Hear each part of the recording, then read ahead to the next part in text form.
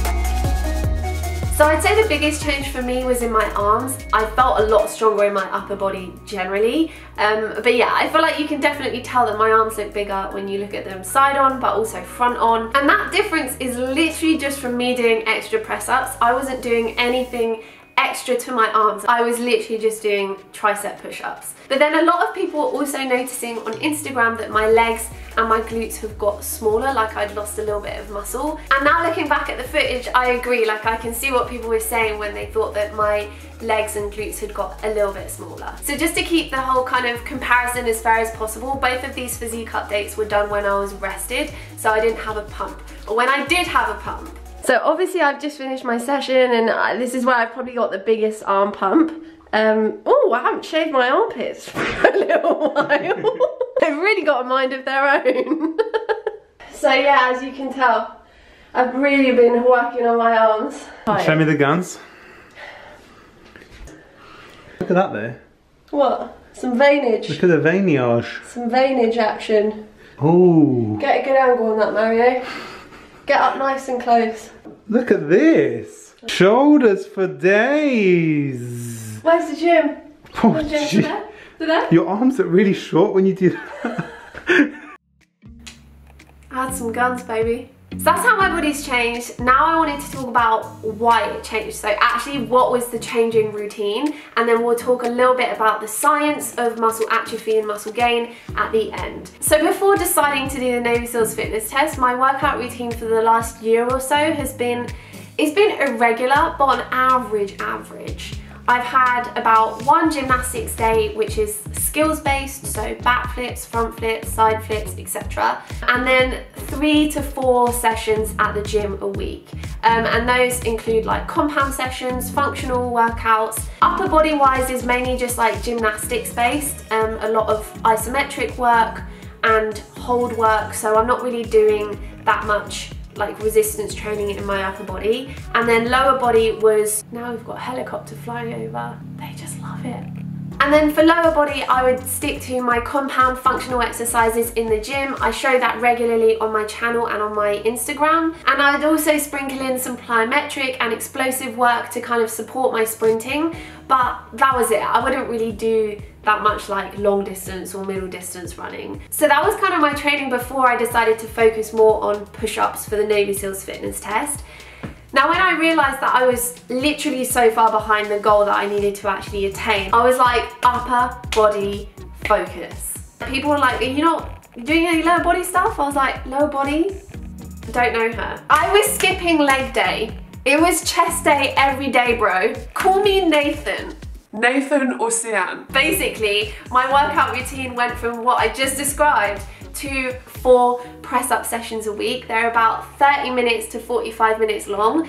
And then like once or twice a week I would sprinkle in a lower body session or a full body session. So you can see it's actually pretty different, and I'm not saying it's the most rounded upper body workout, but for me the focus was press-ups, so that's what I worked on the most. Just as a little bit of background of what I was doing in those 4 sessions, because I knew I needed to do 50 minimum press-ups, I would go for a range of about 100 to 200 press-ups per session, and my goal was to do those as quickly as possible. So as my endurance increased, I was basically able to reduce my rest time so that I could do that big number of press-ups in as little time as possible. And I think that's what helped me definitely in the last half of that 2-minute like press-up sprint, if you want to call it that.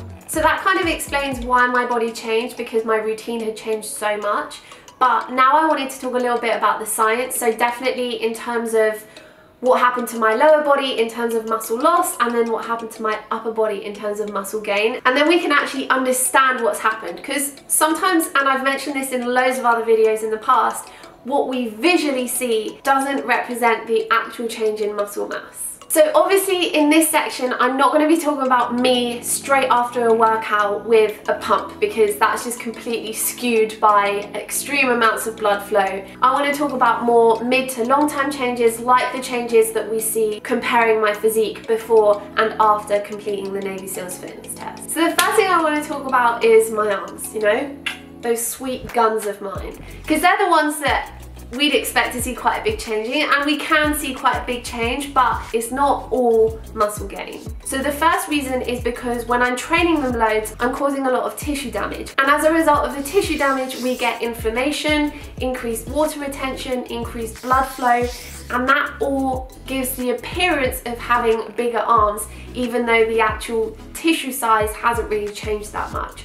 On top of that, when I'm training my arms really frequently, they're going to have glycogen storage. Now, glycogen is stored glucose that is stored in our muscles that can be used for energy. And because I'm training my arms so frequently, these arms are going to need a little bit more energy. So they're going to start storing glycogen, so there'll be an increased glycogen storage in my arm muscles. And that glycogen comes with water. So for every gram of glycogen, we get 2 to 3 grams of extra water that binds to glycogen. And so it gives the appearance of having bigger arms, even though, like I said before, the actual gain in tissue mass isn't that great. So now I'm going to go back to my normal training routine, and we're going to see that my arms quickly decrease in size because I'm not going to be training that much, so I'm not going to have that much inflammation or a big glycogen storage, so there won't be that much water retention either. And so what we're going to be left with probably in the next 3 to 5 days is the true change in muscle mass, and it's going to be very small. And it can be a bit misleading because it's easy to think that all of the size we've put on is due to muscle, and it doesn't really work that way. It takes a really long time to build muscle. So if you've been on like a bulk program or you're trying to build muscle, actually building muscle tissue takes a really long time, and what we tend to see very quickly is that inflammation and that water retention. And it's important not to be misled by that visual change, because that's not actually how much muscle you've put on. So the sad truth is that these babies are going to go right down even in like the next 3 or 5 days. So it was short-lived. Still going to milk it though. But the thing that is really interesting is myonuclei. So this journey of me going from 25 press-ups to 56 in 2 minutes will have built some muscle, and in that process has also increased the amount of nuclei in my muscles. So we have an increased amount of myonuclei. And although now I'm going to go back to my regular training and probably lose that increased muscle, what doesn't go away is that increased myonuclei, and that's what we call muscle memory. And it's a great thing because regaining that muscle isn't going to take me that long, because I do have an increased amount of myonuclei. So what that means is that rebuilding process isn't going to take me as long as that initial building process. Let's say in 5 months time, when I'm like, oh, okay, now I want to hit that 50 press-ups in 2 minutes goal again, or any other goal that uses these same muscles, it's not going to take me 4 weeks to achieve. It's going to take me a much shorter amount of time, because I have that muscle memory. And that's something that doesn't go away for studies show about 15 years, which is a really good thing. And that's why going on to my legs and glutes, I'm not concerned about maybe a little bit of muscle atrophy, because even if there was some muscle loss, regaining that muscle isn't going to take me that long, because I do have an increased amount of myonuclei from training those body parts for so long. Plus, a lot of that reduction in size is due to those temporary factors that we talked about earlier, so inflammation and glycogen. The opposite has happened here. So because I haven't really been training my lower body, I've lost that inflammation, I don't have as much blood flow going through my muscles, and I don't have much glycogen storage, so I don't have much water retention. It all gives the appearance of my legs looking smaller, and there's nothing really to worry about. Nothing to worry about, just temporary changes. So that's kind of what happened to my body, how it changed, why it changed, a little bit of the science, what's happening under the skin, you know. But really the most important thing I wanted to talk about is what setting these kind of goals does for me. I'm not gonna lie, there are certain looks on my body that I prefer. I'm not gonna say that looks means absolutely nothing to me, but I never want that to come in the way of me doing something that is really fulfilling and empowering. And I think that's why I keep doing these challenges, because achieving something, achieving a performance goal actually sticks with me, because I feel more confident and I feel more empowered and I believe in myself, and that never goes away. And so that's why I show challenges like these, and that's why I have loads more challenges in mind, because they feel so good. And I wanted to make this video because I think understanding the science behind muscle loss and muscle gain and increased myonuclei and muscle memory is important, because it makes us realize that all of that progress that we'd achieved previously in one area doesn't just get lost because you've decided to go for another goal in another area. So whatever goal you've been eyeing up, you've been looking at, chatting about with your friends or family, just do it, because it's gonna feel so freaking good when you do. So yeah, I'm gonna end the video here. Thank you so much for watching. If you liked it, make sure to give me a big thumbs up. Make sure to hit that subscribe button, the little notification bell as well, and I will see you very soon. Love ya, bye! And another thing, because I've been revisiting the pull-ups, I actually managed to tense my lats, which I never used to be able to do because I didn't have the mind muscle connection. Okay. But, okay, well, they're small, okay, so don't laugh. Tense them. Ah, there. Yay! Get a good visual on those. I think I got a good angle. Oh, look at that lat. You see? I seem to have lost everything.